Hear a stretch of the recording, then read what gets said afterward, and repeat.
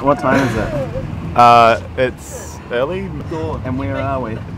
In New Plymouth, just around the corner from where the oil conference is going to be.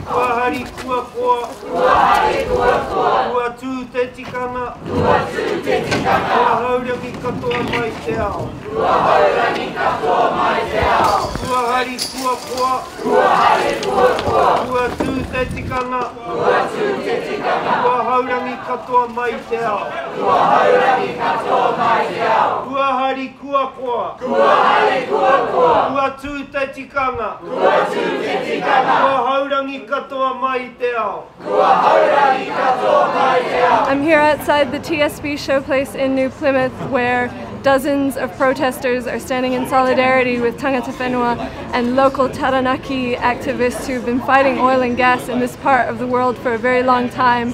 We're here together to block the oil conference, within which oil delegates from all over the world, on invitation from our government, are making plans or planning to make plans to drill for oil on land and sea here in New Zealand. I'm here because if we're to have a future, fossil fuels can't have a future. We've lived good lives a long time ago, and we can live good lives again in the future. I want my mokos to know we do not have to rely on anything that is sucked out of the earth.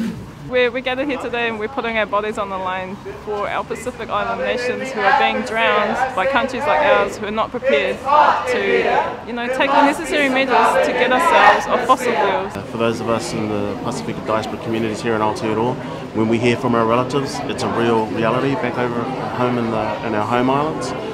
Sea level rise is happening, and you can sort of notice the knock-on effects with things like coral bleaching. Salinisation of kai.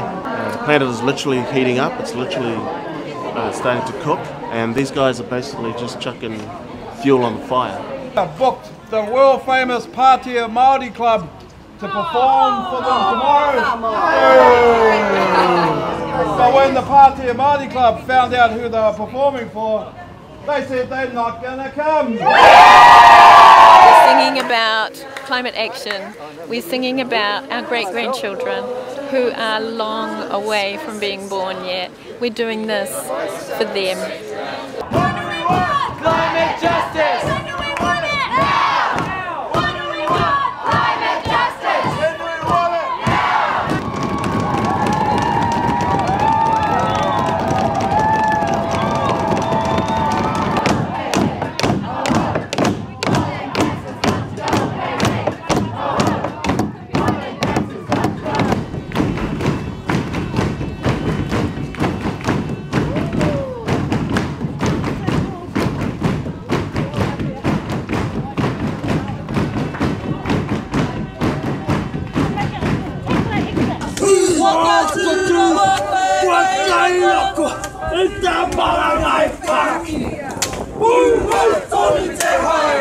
Boy,